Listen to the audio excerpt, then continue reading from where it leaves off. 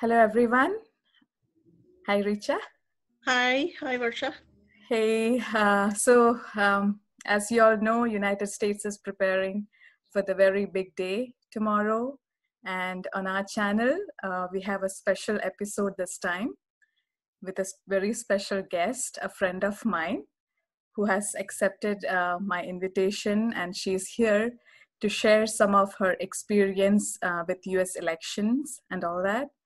I just want to give a very brief background of Richa. So Richa, she is my friend. She works with me at the City of Richmond. She is an architect by profession. She is Indian born.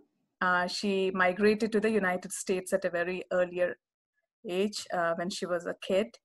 And she has been living here in the United States all these years.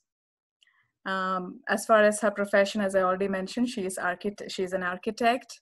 And as far as extracurricular activities is concerned, she's gradually getting into politics and some other good cause activities. So welcome, Richa. Thank you for accepting my invitation. Very happy to have you. Thank you, Varsha. Okay, so as we start our session today, I think it's a great time for us here in the United States, and I would I would love to find out from you, what is your experience? How have you been seeing all these different things happening in the United States as far as elections? How did you vote? How was your voting experience? All that. Okay. Well, I kind of started to understand. I'm starting to try to understand how politics works here in the U.S. Started to take an interest a little bit more about maybe 6 years ago, and realized it's very complicated. and and George Washington is the one 250 years ago when he created how we're going to function here in the US, how the politics is going to work.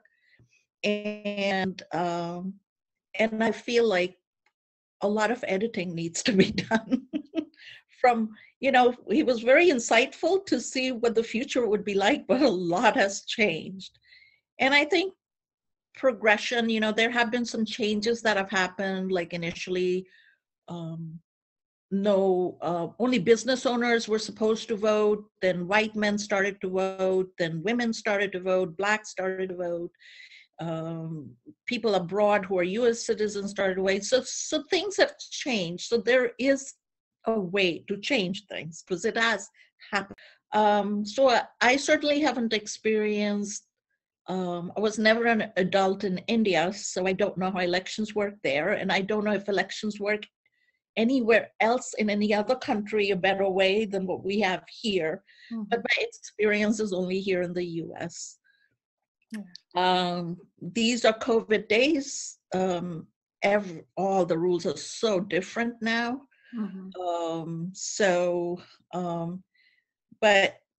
Yes, I did vote. I'm not sure if I believe, I know they keep telling you voting is very important. I'm not sure if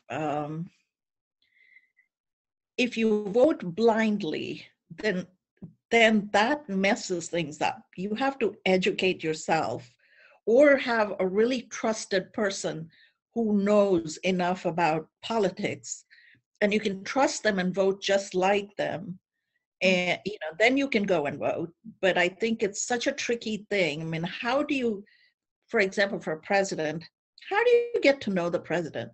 How do you get to know this stranger that pops us on TV? And depending on how much financing he gets, we get to find out a little bit about him in the last few months. Before that, it just seems they're strangers to except the president who's already occupied, who is the president. We know a little bit about them.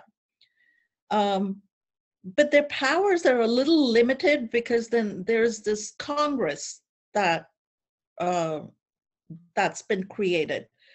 And here in America, and I don't know what it is in India or anywhere else, there's a big party system. There's the Democrats and then there's the Republicans. And the Congress is either Republican or Democrats. They're about, like senators, they're about 100 senators. There are 50 states, 2 senators from each state. So this time, because of COVID, they have something called absentee ballots. And absentee ballots are only offered to people either they're out of country or they're ill and they can't make it in person. November 3rd is the voting day. Tuesday, whichever Tuesday, sometimes it falls on 4th, is the date when everyone is supposed to vote. But due to certain circumstances, they will let you do absentee voting. I think you can go in-person early vote with that. But now, of course, rules have changed.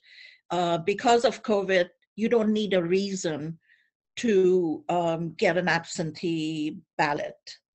And ballot is just that formal piece of paper that you get that you fill out.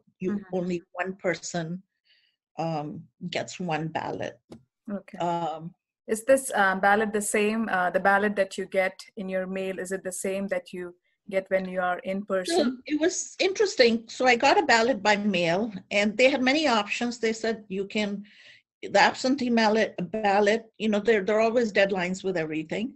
So absentee ballot was mailed to me. And initially, because I'm one of the high-risk candidates, I was going to mail it in. But there was so much tampering with the mail that then they created drop boxes. And so then I thought, in the ballot, they had the presidential candidate listed and, well, the 2 candidates, the Republican candidate and that person's VP and the Democrats candidate and its VP. And we just we're given pencils and we just circle it. We have to be very careful to circle it. And then in our case, there was House of Representative also listed, which is another branch. It's another piece of the Congress. In the Congress, there's a Senate and a House of Representatives. So you choose that. There's a Republican and there's a Democrat candidate, and you circle that. Sometimes they have a couple of laws that they're trying to pass, so they'll have that listed. It's just one long piece of paper. You circle it. It takes a few seconds if you know what you're doing, and you don't sign it. You don't put a name to it or anything, and then you just put it in a machine that tabulates your results, right? You know, that goes into the computer system or whatever. And then you just get a little sticker. You just get a little sticker saying I have voted. Okay. And that's it. That's done. Okay. So so the paper that you had put in your selection, so that is kind of scanned into something. Is it what it is? So you're scanning it into a computer, and that exactly. You're scanning it into. It just gets deposited into a bin. It scans it and dumps it into a bin that we don't have access to it. Okay. So I don't know where it goes, but okay. I was under the impression maybe it's a paper that is in a bin and then people take it out and read it. So I think those are the old days. So when our turn comes, we meet one of the very carefully chosen volunteers. They check our driver's license. They check our authenticity. They cross off our names. They check in their computer system. They have a list of all the voters, and we can only go to our own district to vote. We can't go anywhere in the U.S. to vote. If we were somewhere else in the U.S., then we would have to use that absentee ballot, mail it in type thing. But since with COVID days, we are still using our absentee ballot, which I had, which they discarded, but I'm still only allowed to go to one place that's designated for me to do a in-person voting. These carefully chosen volunteers had looked it up and told them, actually, you have to go to this place in order to do in-person voting.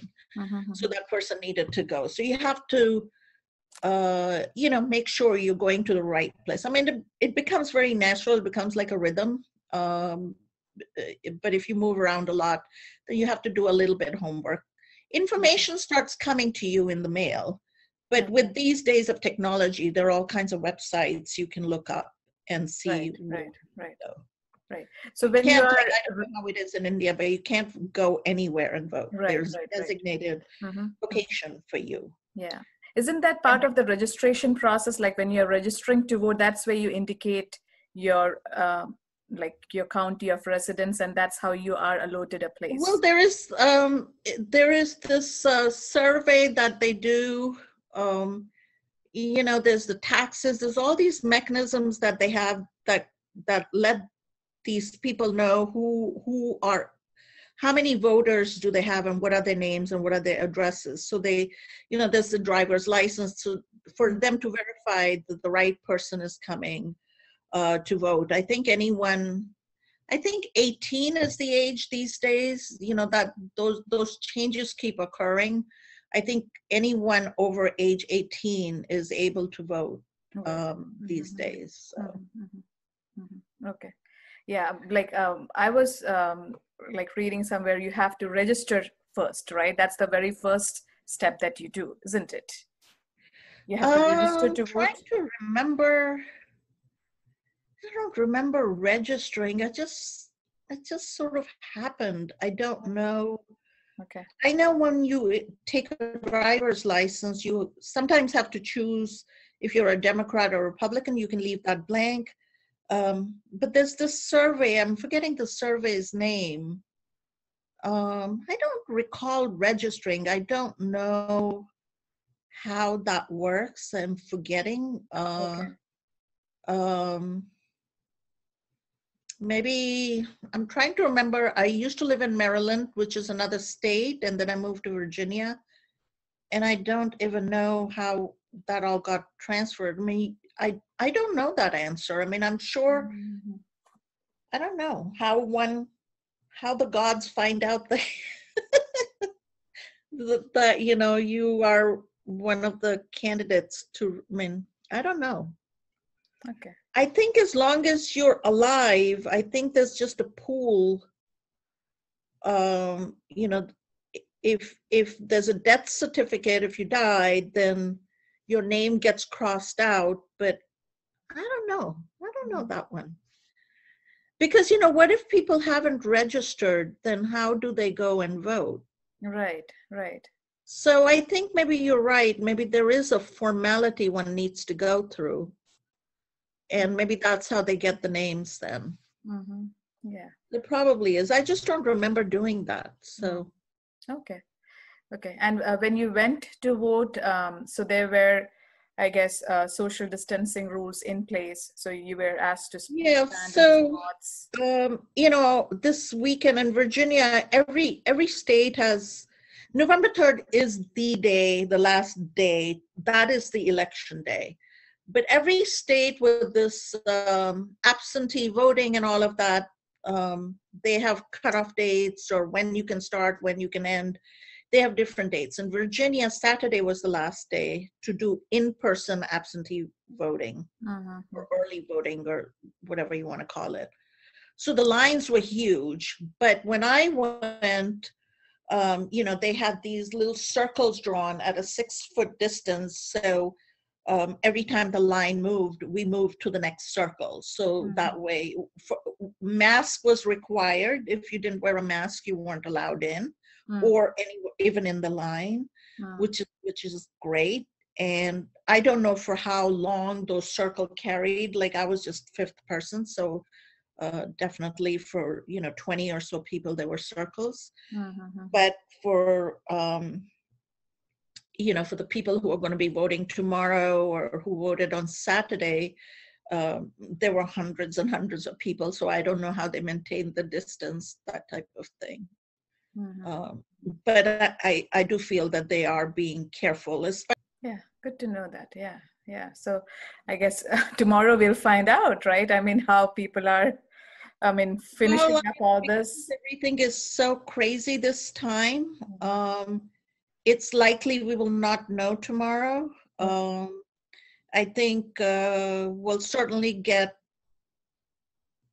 a lot of information, but because some are getting postmarked, but they might not reach there, or they might not get counted, or some that might have, when it comes through a mail, there's a signature verification. So there are pieces that could affect where we might not know the results tomorrow. Okay. And every state has their own little rules about when is the last postmark date and that type of thing. So, and both parties are trying to fight as to when the cutoff time is. So I think most of the media is telling us that tomorrow we will not know our results by midnight tomorrow. Even the last election actually took after midnight, because I remember sleeping off. Right. That's And right. it was early in the morning next day is when really we found out. And that's when things were normal, right? Things were a little bit normal, him having the office. Right. So that's why most likely, the president will get elected the second time is typically what ends up happening. So every president typically has a 2-term, which is the most they can get. Right. Yeah, I guess that's very good information to learn. Yeah, I mean, you educated me a lot, and I think everybody who is listening would be greatly informed by this session.